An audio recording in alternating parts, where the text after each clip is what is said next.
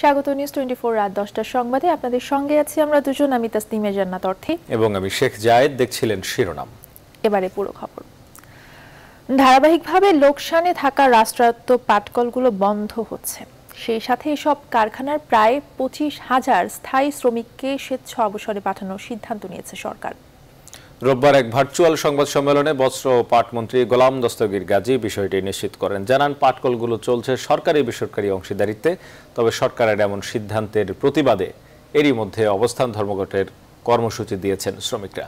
বিস্তারিত ডেস্ক রিপোর্টে। বিজিএমসির অধীনে একসময় পাটকল ছিল ৭৬টি, বিভিন্ন সময়ে বেসরকারি খাতে ছেড়ে দেয়ায় এ সংখ্যা এখন 25-এ। এসব পাটকলে কাজ করেন 24,886 জন শ্রমিক। কয়েক বছর আগে দেশের রাষ্ট্রায়ত্ত পাটকলগুলো সংস্কারের জন্য চীনের সরকারি প্রতিষ্ঠান CTEXIC এর কারিগরি সহায়তা নেয়ার জন্য চুক্তি হয়। তারা সার্বিক প্রেক্ষাপট বিবেচনায় PPPর ভিত্তিতে রাষ্ট্রায়ত্ত পাটকলগুলো পরিচালনার পরামর্শ দেয়। রোববার এক অনলাইন ব্রিফিংয়ে বস্ত্র ও পাটমন্ত্রী গোলাম দস্তগীর গাজী জানান, লোকসানে থাকা রাষ্ট্রায়ত্ত পাটকলগুলোর শ্রমিকদের স্বেচ্ছা অবসরে পাঠানোর সিদ্ধান্ত নিয়েছে সরকার। বাজেট পাস হওয়ার পরে এই বাজেটে যখন টাকাটা মার্কেটে আসবে, প্রথম শর্টে তাদের অ্যাকাউন্টে যে টাকাটা পাবে, একবারে যে যত টাকা, যে 20 লাখ পাবে 20 লাখ, যে 25 লাখ 30 লাখ, এক চেকে তাদের অ্যাকাউন্টে পেমেন্ট এই বছর টাকা পাবে। সেপ্টেম্বরের মধ্যে পাবে টাকা। এসব পাটকল চলবে সরকারি বেসরকারি অংশীদারিত্বে ভিত্তিতে এই খাতকে আমরা চালু করব। যারা অলরেডি এই পাটের পেশাতে নিয়োজিত আছে তারাই কেবল আমাদের পিপিপিতে অংশগ্রহণ করতে পারবে। তবে সরকারের এমন সিদ্ধান্তে হতাশ পাটকল শ্রমিকরা। আমাদের শ্রমিকদের দাবি হচ্ছে মিল সরকার চালাক, সেটা দৈনভিত্তিক হোক অথবা আপনার কেজুয়াল ভিত্তিক হোক। আমরা নিরীহ মানুষ, গরিব শ্রেণীর মানুষ, আমরা একসাথে যদি পয়সাগুলা পাই নিয়ে আসে একটা কাজ কাম করতে পারুম, বাল বাচ্চা লিয়া চল্লা ফিরা খাইতে পারুম। রাষ্ট্রায়ত্ত পাটকলে অর্থ বরাদ্দ ও উৎপাদন চালু রাখার দাবিতে সোমবার ও মঙ্গলবার অবস্থান কর্মসূচি ঘোষণা করেছে সিবিএ নন সিবিএ সংগ্রাম পরিষদ। দাবি না মানলে আমরণ অনশনের হুঁশিয়ারিও দিয়েছেন তারা। Desk report, news 24। এ বিষয়ে বিশ্লেষণ জানতে সরাসরি যুক্ত হচ্ছে বেসরকারি পাটকল মালিক এবং FPCCI এর সাবেক সভাপতি একে আজাদের সঙ্গে। জনাব একে আজাদ, আপনাকে অনেক ধন্যবাদ আমাদের সঙ্গে যুক্ত হবার জন্য। আপনার কাছে আসলে জানতে চাচ্ছি, সরকারি পাটকল বন্ধের এমন সিদ্ধান্ত আসলে কি ধরনের প্রভাব ফেলতে পারে এই দীর্ঘদিনের এই খাতটাতে? ধন্যবাদ আপনাকে। দেখুন, সরকারি মিলগুলো প্রতি বছর যে লোকসান দিচ্ছে, শুধু সরকারি পাটকল নয়, সরকার পরিচালিত যেসব মিল কারখানা আছে, অন্যান্য রাষ্ট্রায়ত্ত প্রতিষ্ঠান, সব মিলে সরকারকে 6,000 কোটি টাকা ভর্তুকি দিতে হয়। এই 6,000 কোটি টাকা সরকারের রাজস্ব থেকে যায়, অর্থাৎ গরিব মানুষ, সাধারণ মানুষের ট্যাক্সের যে টাকা। তো আমাদের ব্যবসায়ী সংগঠন এবং বিভিন্ন অর্থনীতিবিদ সবারই দাবি ছিল যে সরকারের এই লোকসান থেকে বের হয়ে আসা উচিত, এবং আমরা বলেছিলাম এগুলি বেসরকারীকরণ অথবা পিপিপির মাধ্যমে এগুলো ছেড়ে দেওয়া উচিত, সরকারের এই লোকসান থেকে বের হয়ে আসা উচিত। সরকার দীর্ঘদিন পরে হলেও যে সিদ্ধান্ত নিয়েছে, এই সিদ্ধান্তটা সঠিক এবং এটাকে আমরা স্বাগত জানাই। এটা যদি পিপিপির মাধ্যমে হয় তাহলে শ্রমিক কর্মচারীরা তাদের চাকরির ব্যবস্থা হবে এবং কারখানা আবার চালু হবে, দেশ অর্থনৈতিকভাবে এগিয়ে যাবে, সরকারকে আর ভর্তুকি দিতে হবে না। অনেক ধন্যবাদ জনাব একে আজাদ। আমাদের সঙ্গে যুক্ত হয়েছিলেন বেসরকারি পাটকল মালিক এবং FPCCI এর সাবেক সভাপতি জনাব একে আজাদ। এবারে চট্টগ্রামে চলে যেতে চাই। চট্টগ্রামের রাষ্ট্রায়ত্ত পাটকল থেকে আমাদের সঙ্গে যুক্ত হচ্ছেন সহকর্মী নয়ন বড়ুয়া। জয়, সরকারের এই সিদ্ধান্তে শ্রমিক নেতা যারা রয়েছেন তারা কি বলছেন?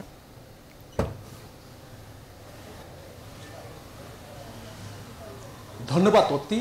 আপনি আমার পেছনে দেখতে পাচ্ছেন রাত 10টা পার হচ্ছে, কিন্তু তারা কিন্তু আমিন জুট মিল, চট্টগ্রামের সবচেয়ে বড় কিন্তু রাষ্ট্রায়ত্ত পাটকল আমিন জুট মিলের গেটে কিন্তু শ্রমিকরা অবস্থান নিয়েছেন।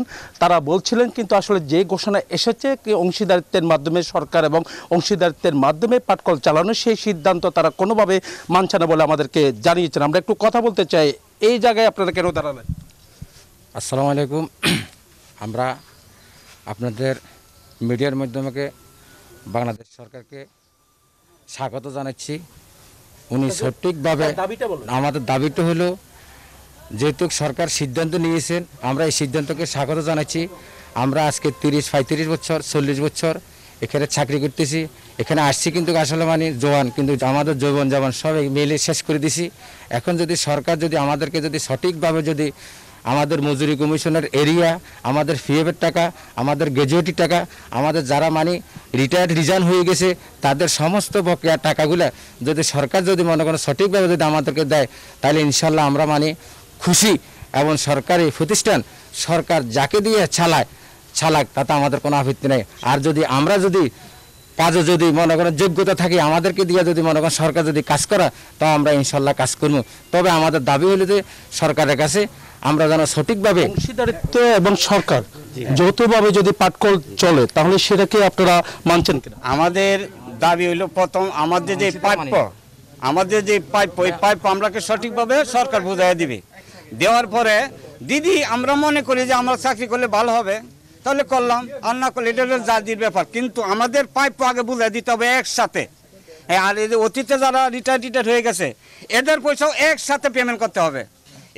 এই হলো আমাদের দাবি। আর করে সরকারের দিদি আমাদের সম্পূর্ণ দাবি, আমরা প্রধানমন্ত্রীর জন্য নমাজ পড়িয়া 5 ওয়াক্ত নামাজ পড়ি, তার জন্য দোয়া করলাম যে আল্লাহ তারা হায়াত দান করুক, আল্লাহ তারা রহমত করুক, রাষ্ট্র পরিচালনা করার মতো আল্লাহ তারা তৌফিক দান করুক। তবে আমরা শ্রমিক আপনাকে আপনি অবশ্যই বুঝতে পেরেছেন যারা শ্রমিক আছেন এবং আমি জোট মিলে যারা শ্রমিকরা আছেন তারা বলছিলেন কিন্তু তাদের যে প্রাপ্য সে প্রাপ্য যদি তাদেরকে একসাথে দেয় তাহলে কিন্তু আসলে সরকার যেভাবে চালাতে চাচ্ছে সেভাবে চালালেও তাদের কোনো অসুবিধা নেই বলে তারা আমাদেরকে জানিয়েছেন। তো এ ছিল আমার এখানকার সর্বশেষ। ফিরে যাচ্ছে স্টুডিওতে অত্তির কাছে। নয়ন, আপনাকে অসংখ্য ধন্যবাদ। রাষ্ট্রায়ত্ত পাটকল বন্ধের সিদ্ধান্তে আসলে শ্রমিকদের প্রতিক্রিয়া জানছিলাম সহকর্মী নয়ন বড়ুয়া জয়ের মাধ্যমে। সরকারি পাটকলগুলো সরকারি বেসরকারি অংশীদারিত্বে ছেড়ে দিলেও প্রতিষ্ঠানগুলোতে কর্মরতদের সর্বোচ্চ সুবিধা দিয়ে বিদায় জানানোর কথা বললেন গবেষণা প্রতিষ্ঠান সেন্টার ফর পলিসি ডায়ালগ সিপিডির গবেষণা পরিচালক ডক্টর খন্দকার গোলাম মোয়াসেম। নিউজ 24-কে দেয়া তাৎক্ষণিক প্রতিক্রিয়ায় এমন মন্তব্য করেন তিনি। যত পাওনাদি রয়েছে সেই পাওনাদি যেন যেটি বলা হচ্ছিল এক চেকে পাওয়া, আমার কাছে এটিকে খুবই গুরুত্বপূর্ণ একটি কথা মনে হয়েছে। তার কারণ হলো এগুলোকে ভাগ ভাগ করে দিলে শ্রমিকদের পক্ষে কিন্তু এই টাকাগুলো ভেঙে খাওয়া শুরু হয়ে যাবে, তারা এই টাকাগুলো কোথাও ব্যবহার করতে পারবে না। তাদেরকে যদি একবারে সমস্ত টাকাটি দিয়ে দেওয়া হয় তাহলে এই টাকাটি তারা ব্যবহার করে অন্য কোনো ব্যবসা করুক বা অন্য কিছু কাজে লাগাতে পারেন এবং তারা টিকে থাকতে পারবেন। পাশাপাশি এই জায়গাগুলোতে সরকারের বাইরে বেসরকারি উদ্যোগে যে পিপিপিতে চালানোর উদ্যোগগুলো, আমাদের অনুরোধ থাকবে সরকারের কাছে এগুলো বেসরকারি খাতে চালাতে গেলে এগুলো যেন ছোট আকারে মিল আকারে চালানো হয়। এখানে যাতে ছোট ছোট অন্য মিল যদি কেউ চালাতে আসে তাদেরকে যেন সুযোগ করে দেওয়া হয় এবং এই সমস্ত অব্যবহৃত জায়গায় যদি অন্য শিল্প কারখানাও এখানে প্রতিষ্ঠা হয় তাহলে সেগুলো যেন এখানে প্রতিষ্ঠার ব্যবস্থা করা হয়। এবং সেই জায়গাতে যদি শ্রমিকদের প্রয়োজন হয় তাহলে এইখানে যে শ্রমিকরা কাজ করেছেন তাদের যোগ্যতার বিচারে সেইখানে তাদেরকেও যাতে কর্মনিয়োজনের সুযোগ করে দেওয়া হয় সেই বিষয়টি এখানে ভাবার সুযোগ রয়েছে। তিস্তা, ব্রহ্মপুত্র এবং ধরলার পানি বাড়তে থাকায় নতুন নতুন এলাকা প্লাবিত হয়ে দেশের উত্তরাঞ্চলে বন্যা পরিস্থিতির আরও অবনতি হয়েছে। কুড়িগ্রামের চিলমারি পয়েন্টে এখন ব্রহ্মপুত্রের পানি বিপদসীমার 72 সেন্টিমিটার ওপর দিয়ে বইছে। তিস্তা নদীর পানি ব্রিজ পয়েন্টে 20 সেন্টিমিটার উপরে রয়েছে। এতে নতুন করে নিম্নাঞ্চলের বিস্তীর্ণ এলাকা প্লাবিত হয়েছে, ফলে ব্যাপক ক্ষতির আশঙ্কা করা হচ্ছে ফসলের। ব্যুরো প্রতিবেদক ও জেলা প্রতিনিধিদের পাঠানো তথ্য ছবিতে ডেস্ক রিপোর্ট। ভয়াল রূপ তিস্তার। ভারত থেকে নেমে আসা পাহাড়ি ঢলে এই নদীর প্রবেশ মুখে তিস্তা ব্যারেজ পয়েন্টে বিপদসীমা অতিক্রম করে বইছে স্রোত। এতে নিম্নাঞ্চলের বিস্তীর্ণ অঞ্চল ডুবে গেছে। পানিবন্দী রয়েছে রংপুর ও লালমনিরহাটের বেশিরভাগ চরাঞ্চলের মানুষ। কুড়িগ্রামে ধরলা ও ব্রহ্মপুত্র সহ 16টি নদ নদীর পানি অস্বাভাবিকভাবে বাড়ছে। গতকালের তুলনায় ধরলা ও ব্রহ্মপুত্রের পানি বিভিন্ন পয়েন্টে কমপক্ষে 30 সেন্টিমিটার করে বেড়েছে। পানি বেড়ে কুড়িগ্রামের বিভিন্ন উপজেলার 47টি ইউনিয়নের নিম্নাঞ্চল প্লাবিত হয়েছে। এর মধ্যে 22টি ইউনিয়নের 1.5 লাখ মানুষ পানিবন্দী হয়ে পড়েছে। কর্মহীন মানুষ এখন মানবেতর জীবন কাটাচ্ছে। পানিবন্দী 4 দিন অবস্থায় এই জায়গায় আছি। বিশেষ করে মহিলা শিশু ভীষণ অসুবিধায় পড়ছে। সকাল থেকে কিছু খাই নাই, আমরা আগুন নাই, চুলি নাই, কিছু তো আমরা আন্দি বাড়ি খাই, কল ডুবি গেছে। বাড়ির পানি বাচ্চা কাচ্চা ধরে কিছু খাওয়ার জিনিস নেই, কিছু দেয় নাই। কৃষি সম্প্রসারণ বিভাগ জানিয়েছে বন্যায় এরই মধ্যে জেলার 1,500 হেক্টরের বেশি জমির ফসল নিমজ্জিত হয়ে পড়েছে। কুড়িগ্রামে পানিবন্দী মানুষের জন্য প্রায় 300 মেট্রিক টন চাল ও 36.5 লাখ টাকা বরাদ্দ দিয়েছে জেলা প্রশাসন। 9টি উপজেলায় আমরা উপবরাদ্দ দিয়েছি। এগুলো দিয়ে শুকনা খাবার এবং সাময়িকভাবে তাদেরকে 20 কেজি করে চাল এই প্রণোদনাটুকু দেওয়ার জন্য নির্দেশনা দেওয়া হয়েছে। সুনামগঞ্জের কাছে ভারতের মেঘালয় রাজ্যে বৃহস্পতি ও শুক্রবার 570 মিলিমিটার বৃষ্টি হয়। এতে সুরমা সহ বিভিন্ন নদীর পানি বেড়ে গেছে সুনামগঞ্জে। সুরমার পানি বিপদসীমা অতিক্রম করে শনিবার সকালে। এতে নিম্নাঞ্চল প্লাবিত হয়ে জেলার দোয়ারাবাজার, বিশ্বম্ভরপুর, তাহিরপুর ও সদরের বিপুল মানুষ পানিবন্দী হয়ে পড়ে। মানুষ খাওয়া দাওয়া করতে পারতেছে না, আবার বন্যায় অকাল বন্যায় খেতে খাওয়া মানুষের পেটে ভাত নেই। আগামী এক সপ্তাহের মধ্যে দেশের 18টি জেলা বন্যা কবলিত হতে পারে বলে জানিয়েছে বন্যা পূর্বাভাস ও সতর্কীকরণ কেন্দ্র। Desk report, news 24। গত 24 ঘন্টায় দেশে নতুন করে করোনা ভাইরাসে আক্রান্ত হয়েছেন আরও 3809 জন এবং মারা গেছেন 43 জন। আজ দুপুরে দেশের করোনা ভাইরাস পরিস্থিতি নিয়ে অনলাইন ব্রিফিংয়ে স্বাস্থ্য অধিদপ্তর এই তথ্য জানায়। জানানো হয় এ পর্যন্ত মোট আক্রান্ত হয়েছেন 1,37,787 জন, মৃত্যু 1,738 জনের। গত 24 ঘন্টায় নমুনা পরীক্ষা হয়েছে 18,099টি। এছাড়া নতুন করে 1,409 জন সহ এ পর্যন্ত মোট সুস্থ হয়ে বাড়ি ফিরেছেন 55,727 জন। গত 24 ঘন্টায় মৃত্যুবরণ করেছেন 43 জন এবং এ পর্যন্ত মৃত্যুবরণ করেছেন 1,738 জন। যা নমুনা পরীক্ষা হয়েছে তাতে শনাক্ত হয়েছে 3,809 জন। এ পর্যন্ত শনাক্তের হার 18.87%। শনাক্ত বিবেচনায় সুস্থতার হার 40.44%। বিশ্বব্যাপী করোনা ভাইরাসে মোট আক্রান্তের সংখ্যা ছাড়ালো 1,1,50,000,000। জুন মাসেই প্রতিদিন গড়ে 1.25 লাখ মানুষ করোনায় আক্রান্ত হচ্ছেন। মোট মৃতের সংখ্যা 5 লাখ ছাড়িয়েছে। 24 ঘন্টায় আরও প্রায় 1,74,000 মানুষ করোনায় আক্রান্ত হয়েছে। একদিনে প্রাণহানি 4,500-রও বেশি। পরিসংখ্যান বলছে আক্রান্তের সংখ্যা ঊর্ধ্বমুখী হলেও কমেছে মৃত্যু হার। বিশ্বে এখন আক্রান্ত আর মৃত্যুর তালিকায় সবার উপরে মার্কিন যুক্তরাষ্ট্র। 24 ঘন্টায় 42,000-এর বেশি মানুষ ভাইরাসটিতে আক্রান্ত হয়েছে। মৃত্যু হয়েছে 500-রও বেশি। করোনার হটস্পট হয়ে উঠেছে লাতিন আমেরিকার দেশ ব্রাজিল। দেশটিতে একদিনে মারা গেছেন প্রায় 1,000 মানুষ। 24 ঘন্টায় সংক্রমিত হয়েছে 38,000। এদিকে দক্ষিণ এশিয়ার সর্বাধিক করোনা আক্রান্ত হিসেবে ভারতে গেল 24 ঘন্টায় আরও 20,000 মানুষ করোনায় সংক্রমিত হয়েছে। মারা গেছেন 400-রও বেশি। তবে স্বস্তির খবর হলো বিশ্বব্যাপী এ পর্যন্ত করোনায় সুস্থ হয়েছেন 54,73,000 মানুষ।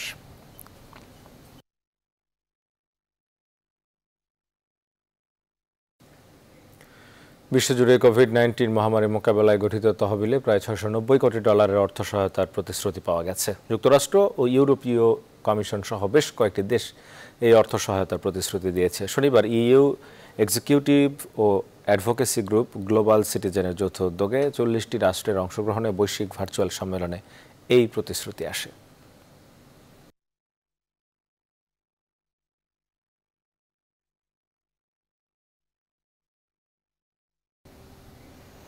লক্ষ্মীপুর 2 আসনের স্বতন্ত্র প্রার্থী কাজী শহীদ ইসলাম পাপুলের সঙ্গে আর্থিক সমঝোতা করে 2018 সালের নির্বাচন থেকে সরে দাঁড়ানো জাতীয় পার্টি মোহাম্মদ নোমানকে বহিষ্কার করেছে জাতীয় পার্টি। তিনি জাতীয় পার্টি চেয়ারম্যানের উপদেষ্টা পদে ছিলেন। বহিষ্কার আদেশে জানানো হয় পার্টি চেয়ারম্যানের উপদেষ্টা নোমানকে জাতীয় পার্টির প্রাথমিক সদস্য পদ সহ সকল পদ ও পদবি থেকে অব্যাহতি দেওয়া হয়েছে। নোমানের অব্যাহতিপত্রে স্বাক্ষর করেন জাতীয় পার্টির চেয়ারম্যান গোলাম মোহাম্মদ কাদের। এই আদেশ এরই মধ্যে কার্যকর হয়েছে। তবে কি কারণে নোমানকে অব্যাহতি দেওয়া হয়েছে চিঠিতে তা উল্লেখ করা হয়নি। একাদশ জাতীয় সংসদ নির্বাচনে লক্ষ্মীপুর 2 আসনের এমপি প্রার্থী হয়েও হঠাৎই নাম প্রত্যাহার করে নেন মোহাম্মদ নোমান। সেই সুযোগে স্বতন্ত্র প্রার্থী কাজী শহীদ ইসলাম পাপুল এমপি নির্বাচিত হন। তখন থেকে অভিযোগ ছিল পাপুলের কাছে টাকার বিনিময়ে সংসদীয় আসনটি ছেড়ে দেন নোমান।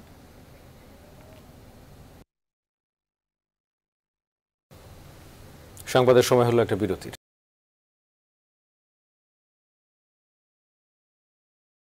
বিরতির পর আবার স্বাগত। আপনারা দেখছেন রাত 10টার সংবাদ। মংলা অর্থনৈতিক অঞ্চলে 16 একর জমিতে ব্যাগ প্লান্ট স্থাপন করতে যাচ্ছে দেশের অন্যতম বৃহৎ শিল্পগোষ্ঠী বসুন্ধরা গ্রুপ। রোববার রাজধানীর এক অভিজাত হোটেলে বসুন্ধরা ইন্ডাস্ট্রিয়াল কমপ্লেক্স লিমিটেড ও পাওয়ার প্যাক ইকোনমিক জোনের মধ্যে এই সম্পর্কিত চুক্তি স্বাক্ষরিত হয়। এ সময় বসুন্ধরা গ্রুপের ব্যবস্থাপনা পরিচালক সাইম সোবহান আনভির বলেন, এই কারখানা কর্মসংস্থান সৃষ্টির পাশাপাশি দেশের অর্থনৈতিক উন্নয়নে বড় ভূমিকা রাখবে। আর করোনাকালে বসুন্ধরা গ্রুপের এমন কার্যক্রম দৃষ্টান্ত স্থাপন করেছে বলে মন্তব্য করেন বেজা চেয়ারম্যান পবন চৌধুরী। আরও জানাচ্ছেন সৈয়দ রায়হান। ব্যবসা সম্প্রসারণের মধ্য দিয়ে অর্থনৈতিক উন্নয়ন ও কর্মসংস্থান অব্যাহত রাখতে কাজ করে যাচ্ছে দেশের বৃহৎ শিল্প প্রতিষ্ঠান বসুন্ধরা গ্রুপ।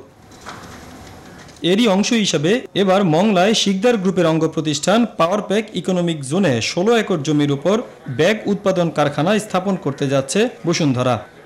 এ উপলক্ষে রাজধানীর হোটেল সোনারগাঁয়ে এক চুক্তি স্বাক্ষর অনুষ্ঠানের আয়োজন করা হয়। এতে নিজ নিজ প্রতিষ্ঠানের পক্ষে চুক্তি স্বাক্ষর করেন বসুন্ধরা গ্রুপের ব্যবস্থাপনা পরিচালক সাইম সোভান আনভির এবং শিকদার গ্রুপের প্রতিষ্ঠান পাওয়ারপ্যাক ইকোনমিক জোনের গ্রুপ পরিচালক জন হক শিকদার।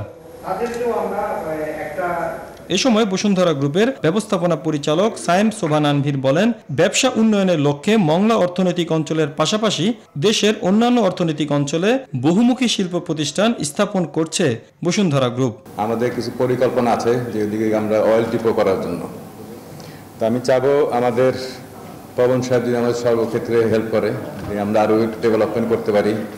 আমাদের আরও কয়েকটি ইকোনমিক জোন আছে, একটা কেরানীগঞ্জে, একটা চিটাগাং হচ্ছে, আরও বেশ কয়েকটি ইকোনমিক জোনের জন্য চেষ্টা করছি আমরা। করোনার এমন দুর্যোগে বসুন্ধরা গ্রুপের এই পদক্ষেপকে অর্থনীতির জন্য দৃষ্টান্ত বলে মন্তব্য করেন বেজার চেয়ারম্যান পবন চৌধুরী। একই সাথে সব ধরনের সহযোগিতারও আশ্বাস দেন। আমাদের অর্থনৈতিক জীবন সচল রাখার যে আপনার প্রয়াস রাষ্ট্রীয়ভাবে, সেটা আপনারা দেখেছেন। এর প্রতিফলনই মূলত আমরা ইকোনমিক জোন অথরিটির কাজে আমরা দেখছি। কৌশলগত কারণে মংলা অর্থনৈতিক অঞ্চল দেশের সবচেয়ে আকর্ষণীয় অর্থনৈতিক অঞ্চল। সৈয়দ রায়হান, নিউজ 24, ঢাকা। কবে স্বাভাবিক হবে শিক্ষা কার্যক্রম? অচেনা এই প্রশ্নের উত্তর। এমন পরিস্থিতিতে শিক্ষা বর্ষ সংকোচন এবং পরিবর্তন বা পরীক্ষার পরিধি কমানোর কথা ভাবছে সরকার, যার সাথে পুরোপুরি একমত নন শিক্ষাবিদ ও গবেষকরা। বলছেন, শিক্ষা কার্যক্রম অবশ্যই চালু রাখতে হবে। এক্ষেত্রে ভর্তি, ক্লাস, পরীক্ষা সহ সকল কার্যক্রমে ডিজিটালাইজেশনে জোর দিচ্ছেন তারা। আরো জানাচ্ছেন সজল দাস। অনিশ্চিত অপেক্ষা শিক্ষার্থীদের। দীর্ঘ হচ্ছে করোনাকাল, শিক্ষা কার্যক্রম বন্ধ, কাটছে ঘরবন্দি জীবন। শিক্ষা ব্যবস্থার এই স্থবিরতা কাটাতে নানা পরিকল্পনার কথা বলছেন শিক্ষামন্ত্রী।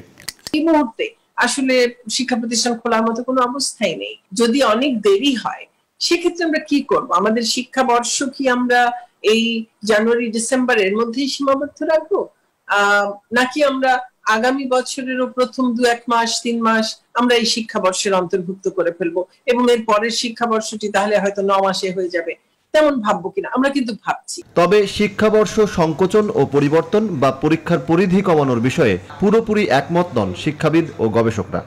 জীবনের কথা সবাই চিন্তা করে, সেটা ঠিক আছে। হাট বাজার খোলা, রাস্তা খোলা, বাদ চলছে, আবার বলছেন লেখাপড়া চলবে না। তার মানে যেটা জরুরি, যেটা প্রস্তুতি, যেটা 100 বছরের জন্য। পৃথিবীর বিভিন্ন দেশে কিন্তু স্কুল খোলার একটা সিদ্ধান্ত হয়েছিল। ফ্রান্সে হয়েছিল, জার্মানিতে হয়েছিল, চীনে হয়েছিল, কিন্তু পরে যখন আবার তাদের সংক্রমণটা বেড়েই যাচ্ছে, তখন কিন্তু সাথে সাথে স্কুলগুলো বন্ধ করে দিয়েছে, শিক্ষা প্রতিষ্ঠান বন্ধ করে দিয়েছে। আমার মনে হয় আমাদের কিন্তু অনেক চিন্তা ভাবনা করে নিতে হবে। শিক্ষা কার্যক্রম চালু রাখতে বৃহৎ পরিসরে ডিজিটাল প্ল্যাটফর্ম ব্যবহারের কথা বলছেন তারা। অনলাইন ক্লাসরুমের জন্য প্রধান প্রয়োজন কিন্তু ইন্টারনেট। এই ইন্টারনেটের সহজলভ্যতা এবং সুলভ মূল্য আমাদের এনশিওর করতেই হবে। মানুষ সবসময় নতুন একটা জিনিস আউট অফ বক্সে যেতে পারে না। বক্সের ভিতরে থাকলে সমাধান হবে না, এটা আউট অফ বক্স যেতে হবে। শিক্ষা কার্যক্রমের এই অচল অবস্থার দ্রুত সমাধান চান সবাই। প্রায় 4 মাস বন্ধ দেশের শিক্ষা কার্যক্রম। কবে স্বাভাবিক হবে এই পরিস্থিতি তাও অজানা। তবে কি দেশের শিক্ষা ব্যবস্থা জিম্মি থাকবে করোনা পরিস্থিতির কাছে? জীবন জীবিকার সাথে সাথে গুরুত্বের সাথে নিতে হবে শিক্ষা ব্যবস্থাকেও। নিতে হবে যৌক্তিক এবং দীর্ঘস্থায়ী সিদ্ধান্ত। সজল দাস, নিউজ 24, ঢাকা। অনিয়ম দুর্নীতির বিরুদ্ধে শেখ হাসিনা সরকারের অবস্থান স্পষ্ট জানিয়ে আওয়ামী লীগের সাধারণ সম্পাদক ওবায়দুল কাদের বলেছেন, অপরাধী দলীয় পরিচয় কিংবা ক্ষমতাবান হলেও ছাড় দেওয়া হবে না। রোববার সকালে নিজ সরকারি বাসভবনে নিয়মিত ব্রিফিংয়ে এই কথা বলেন তিনি। করোনাকালে সবার চিকিৎসা সেবা নিশ্চিতের আহ্বানও জানান ওবায়দুল কাদের। অনিয়ম দুর্নীতির বিরুদ্ধে শেখ হাসিনা সরকারের অবস্থান স্পষ্ট। অপরাধীর দলীয় পরিচয় থাকলেও কিংবা ক্ষমতাবান হলেও ছাড় নেই। আমি সরকারের দুর্নীতি বিরোধী অবস্থান আবারও মনে করিয়ে দিয়ে বলতে চাই, শুধু স্বাস্থ্য খাতই নয়, যে কোনো খাতের অনিয়ম, অন্যায়, দুর্নীতি রোধে দেশরত্ন শেখ হাসিনা জিরো টলারেন্স নীতিতে অটল।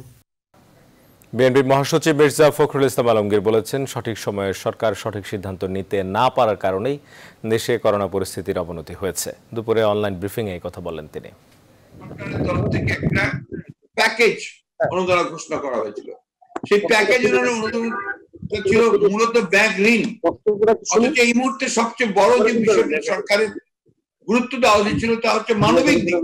যে মানুষগুলো আজকে এই কাজ বন্ধ হয়ে যাওয়ার কারণে, লকডাউনের কারণে বা সাধারণ ছুটির কারণে যারা আপনার কর্মহীন হয়ে পড়ছে, অথবা যারা আজকে কাজ পাচ্ছে না, তাদের ন্যূনতম যে বেঁচে থাকার জন্য যে প্রয়োজন, সেই প্রয়োজনের টাকাও তারা সরকার পৌঁছাতে পারেনি। বাংলাদেশ ও ভারতের সম্পর্ককে গুরুত্ব দিয়ে বাংলাদেশ সচেতন নাগরিক কমিটি BSNC চীনের আধিপত্যবাদ এবং আগ্রাসনের বিরুদ্ধে ভারতকে সমর্থন জানিয়ে শনিবার দিনাজপুর সহ দেশের বিভিন্ন স্থানে মানববন্ধন করেছে। মানববন্ধনে বক্তারা বলেন, তারা সবসময় ঢাকা এবং দিল্লির মধ্যকার ঐতিহাসিক বন্ধুত্বপূর্ণ সম্পর্ককে বিশেষ গুরুত্ব দেন, আর গণতান্ত্রিক শিকড় আঁকড়ে থাকার বিকল্পও নেই। দিনাজপুরে মুক্তিযোদ্ধা আব্দুল মালিক সরকারের সভাপতিত্বে বক্তব্য রাখেন রতন সিং, গোলাম নবী দুলাল, শওকত পাল সহ আরো অনেকে। প্রায় 200 জন বাংলাদেশ ভারত বন্ধুত্বপূর্ণ সম্পর্কের ব্যানারে আয়োজিত এই মানববন্ধনে অংশ নেন। এছাড়াও নেত্রকোনা, যশোর, জয়পুরহাট, নোয়াখালী সহ বিভিন্ন জেলায় র্যালি এবং মানববন্ধন করেছে BSNC।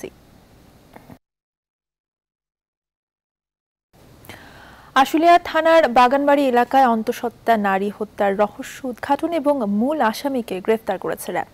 রোববার বিকেলে র্যাব মিডিয়া সেন্টারে এক সংবাদ সম্মেলনে র্যাব 1-এর অধিনায়ক শফিউল্লাহ বুলবুল এসব তথ্য জানান। তিনি বলেন, অভিযানে আসামি মোহাম্মদ খোরশেদ আলমকে লক্ষ্মীপুর জেলার রামগতি এলাকা থেকে গ্রেফতার করা হয়েছে। এ সময় নিহতের ব্যবহৃত মোবাইল ফোন এবং স্বর্ণালংকার উদ্ধার করা হয়েছে। এর আগে গত 20 জুন রাতে আশুলিয়ার ঘোষবাগ এলাকার রুহুল আমিনের মালিকানাধীন বাড়ির একটি কক্ষ থেকে হনুফার লাশ উদ্ধার করা হয়। এই ঘটনায় একটি মামলা দায়ের করা হয়েছে। তিনি পটুয়াখালী সদর উপজেলার অফিসের টেক গ্রামের বাসিন্দা ছিলেন। উক্ত হত্যাকাণ্ড সে নিজে একাই ঘটিয়েছে এবং তার সাথে অন্য কেউ ছিল না বলে সে জানায়। গ্রেফতারকৃত আসামির বিরুদ্ধে আইনানুগ ব্যবস্থা প্রক্রিয়াধীন। ব্যবসা বাণিজ্যের ক্ষতি পুষিয়ে নিতে সরকার ঘোষিত প্রণোদনা ও ঋণ প্যাকেজের অর্থ ছাড় নিয়ে ক্ষোভ জানিয়েছে ব্যবসায়ীদের শীর্ষ সংগঠন BCCI। এক্ষেত্রে যেসব ব্যাংক সহযোগিতা করবে না তাদের আমানত তুলে নেওয়ারও দাবি জানিয়েছেন BCCI সভাপতি। অর্থনীতি বিশ্লেষকরা বলছেন, শিল্প সেবা খাতকে টিকিয়ে রাখতে সহজ শর্তে দ্রুত এসব অর্থ ছাড় করা উচিত। যদিও ঝুঁকি বিবেচনায় নিয়ে গ্রাহকদের তথ্য যাচাই বাছাই করেই অর্থ ছাড় করার পক্ষে মত ব্যাংকারদের। বিস্তারিত জানাচ্ছেন বাবু কামরুজ্জামান। আনুষ্ঠানিক কিংবা অনানুষ্ঠানিক খাত, করোনার ছোবল থেকে বাদ পড়েনি কোনো শিল্পই। তাই বড় বড় শিল্প কারখানা থেকে শুরু করে SME খাতের ক্ষুদ্র উদ্যোক্তারাও টিকে থাকার লড়াইয়ে হিমশিম অবস্থায় এই সংকটের সময়ে। ভয়াবহ এই বিপর্যয় মোকাবেলায় মোটা অঙ্কের প্রণোদনাও ঘোষণা করেছে সরকার। SME, কৃষি কিংবা রপ্তানিমুখী শিল্প সব মিলে ৭২,৭৫০ কোটি টাকার প্রণোদনা বা বিনিয়োগ প্যাকেজ ঘোষণা করা হয়েছে। তবে প্রণোদনার এই অর্থ শর্তের বেড়াজালে পড়ে যেন দীর্ঘায়িত না হয় এমন দাবি ব্যবসায়ীদের। এরই মধ্যে যেসব ব্যাংক অসহযোগিতা করবে সেখানে থাকা সরকারের আমানত তুলে নেওয়ারও দাবি করেছে BCCI। সময় লাগছে তো, এবং একটা শ্রেণী তো একটা বাধা সৃষ্টি করার চেষ্টা করছে, বিভ্রান্ত সৃষ্টি করে। যারা এগিয়ে আসছে তাদের ব্যাপারে তো আমরা স্বাগত জানাচ্ছি। আমরা বলছি যারা সহযোগিতা করবে না তাদের ব্যাপারে এই ধরনের প্রস্তাব করছি। যে ফ্রাস্ট্রেশন থেকে দাবি জানাচ্ছে, আমি মনে করি সেই ফ্রাস্ট্রেশনটা জেনুইন। ব্যাংকাররা বলছেন, দ্রুত ও সময়মতো প্রণোদনার প্যাকেজ বাস্তবায়ন করতে আপত্তি নেই। এক্ষেত্রে ঋণ ফেরতের আস্থা নিশ্চিত করতে গ্রাহকদের তথ্য যাচাই বাছাই ও ঝুঁকি বিবেচনায় রেখে তা সমন্বয় করা হচ্ছে। প্রয়োজনীয়তা যাচাই বাছাই করে, তাদের প্রাপ্যতা যাচাই বাছাই করে বাংলাদেশ ব্যাংকের নীতিমালায় অনুযায়ী আমরা কিন্তু কোনো ধরনের ডিলে করছি না। প্রণোদনার অর্থের যথাযথ ব্যবহার নিশ্চিত করতে প্রয়োজনে কেন্দ্রীয় ব্যাংকের বিশেষ পদক্ষেপের কথা বলছেন এই অর্থনীতিবিদ। শিল্প খাতের টিকে থাকার প্রয়োজনে সাধারণ মানুষের কর্মসংস্থান বাঁচিয়ে রাখার প্রয়োজনই দরকার। এফবিসিসিআই বলছে ব্যাংকের বিনিয়োগ ঝুঁকিতে থাকে এমন কোনো প্রস্তাব বা সুপারিশ করবে না সংগঠনটি। বাবু কামরুজ্জামান, নিউজ 24, ঢাকা। প্রণোদনা পাওয়ার আশায় করোনার জাল পজিটিভ সনদ সহ একজন সরকারি কর্মচারীকে আটক করেছে এনএসআই। গোপন সূত্রে তথ্য পেয়ে রোববার এনএসআই ও মুগদা থানা পুলিশের যৌথ অভিযানে বাংলাদেশ রেলওয়ে জেনারেল হাসপাতালের মেডিসিন ক্যারিয়ার মোহাম্মদ কুতুবে রব্বানীকে জালকৃত করোনার পজিটিভ রিপোর্ট সহ আটক করা হয়। সরকারি প্রণোদনা পাওয়ার আশায় তিনি মুগদা মেডিকেল কলেজের মাইক্রোবায়োলজি ডিপার্টমেন্টের প্রধান ডক্টর মৌসুমী সরকারের স্বাক্ষর নকল করে জাল সনদ তৈরি করেন। অভিযান পরিচালনায় অংশগ্রহণ করেন এনএসআই এর উপপরিচালক মোহাম্মদ ওয়ালিউল্লাহ, ফিল্ড অফিসার মোহাম্মদ জাহাঙ্গীর আলম। আন্তর্জাতিক প্রসঙ্গ, লাদাখে ভারত চীন সেনা সংঘর্ষের রেশ কাটছেই না। প্রধানমন্ত্রী নরেন্দ্র মোদী মন কি বাতে অনুষ্ঠানে বলেন, ভূখণ্ড রক্ষায় শত্রুদের আক্রমণে দাঁত ভাঙা জবাব দিয়েছেন দেশের সেনারা। আবারও হামলার চেষ্টা হলে পাল্টা হামলার হুঁশিয়ারি দিয়েছেন তিনি। সীমান্তে শক্তি আরও বাড়াচ্ছে মোদী সরকার। এদিকে সীমান্তে সেনাদের মার্শাল আর্ট শেখাতে প্রশিক্ষক পাঠাচ্ছে চীন। পরিস্থিতি খারাপের আশঙ্কায় চীন ভারত উভয় সীমান্তে পৌঁছে গেছে ভারতের 45,000 সেনা, জমি থেকে আকাশমুখী ক্ষেপণাস্ত্র, বসেছে এয়ার সার্ভেলেন্স সিস্টেম। এরই মধ্যে উপগ্রহ চিত্রে গালওয়ান উপত্যকায় নতুন করে চীনের আরও 16টি সেনা ছাউনির ছবি ধরা পড়েছে।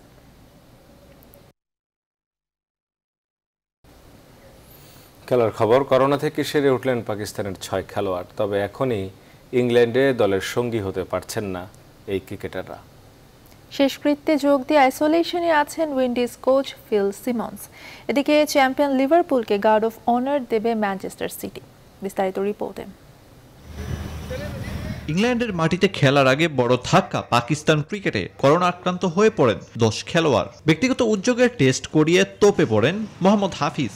সে ঘটনার পর দ্বিতীয় দফা ক্রিকেটারদের টেস্ট করায় পিসিবি, যেখানে করোনা মুক্ত ঘোষণা 6 জনের। তবে এখনই দলের সঙ্গে যোগ দিতে পারবেন না মোহাম্মদ হাফিজ, ওহাব রিয়াজ, সাদাব খান, ফখর জামান, মোহাম্মদ রিজওয়ান ও হাসনাইনরা। আগামী সপ্তাহে আবারও টেস্ট, যার উপর নির্ভর করছে তাদের ইংল্যান্ড সফর। ম্যানচেস্টারে হোটেল থেকে বেরিয়ে শেষকৃত্য অনুষ্ঠানে যোগ দিয়ে আইসোলেশনে West Indies coach Phil Simmons, যে কারণে হেড কোচ বিহীন চলছে ক্যারিবীয়দের অনুশীলন। 2 দফা করোনা পরীক্ষার পর ফল নেগেটিভ হলে আগামী বৃহস্পতিবার দলের অনুশীলনে যোগ দিতে পারবেন সিমন্স। 8 জুলাই থেকে শুরু হবে আলোচিত ইংল্যান্ড ও ওয়েস্ট ইন্ডিজের মধ্যকার টেস্ট সিরিজ। তবে সিরিজ শুরুর আগে বর্ণবাদ নিয়ে জেসন হোল্ডারের মন্তব্য, আইসিসিকে আরো শক্ত অবস্থানে যেতে বলেন ক্যারিবীয় অধিনায়ক, যেমনটা করা হয় একজন ম্যাচ ফিক্সারের ক্ষেত্রেও। 30 বছরের অপেক্ষার অবসান। রেকর্ড 7 ম্যাচ বাকি থাকতে লিভারপুল ইংলিশ প্রিমিয়ার লিগ চ্যাম্পিয়নের বেশে ওরা লড়বে ম্যানচেস্টার সিটির মাঠে। শিরোপা জয়ীদের গার্ড অব অনার দিবে স্বাগতিকরা, জানিয়েছেন citizen coach Pep Guardiola. Ariful Islam, news 24। এই ছিল রাত 10টার সংবাদ আয়োজনে।